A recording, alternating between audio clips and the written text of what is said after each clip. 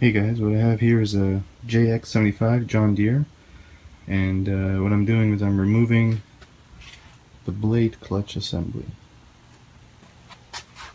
That's this guy right here. As you can see, it's pressed in there with a keyway. And here's the new one. So what you have to do, loosen up the engine from the actual body, because this arm here has to clear. It needs about 1.5 inches. So once you got that, take the recoil off, and I use a ratchet and a socket to hold the crank from turning. This is important, or else it just keeps spinning.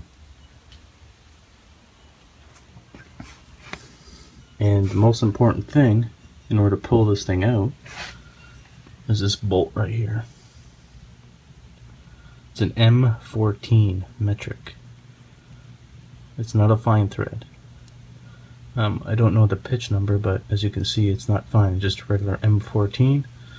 The one I have here is a Allen key head, but what you want is a hex head.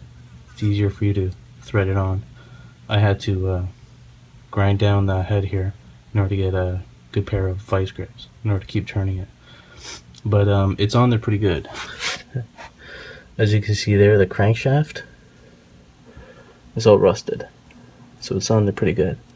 But hold the engine on this side, and you keep turning it on here,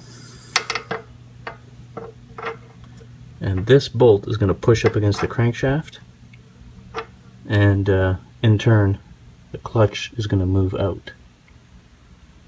And then you're left with this.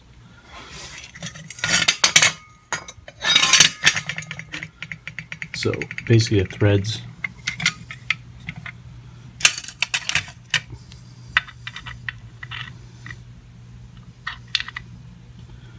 into there.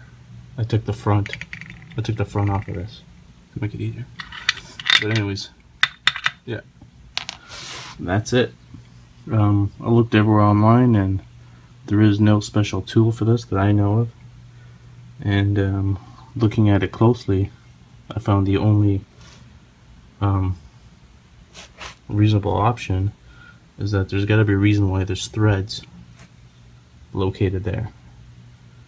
And all I do is purchase a bolt, keep threading it in, and it pushes the clutch off from the crankshaft. And that's it.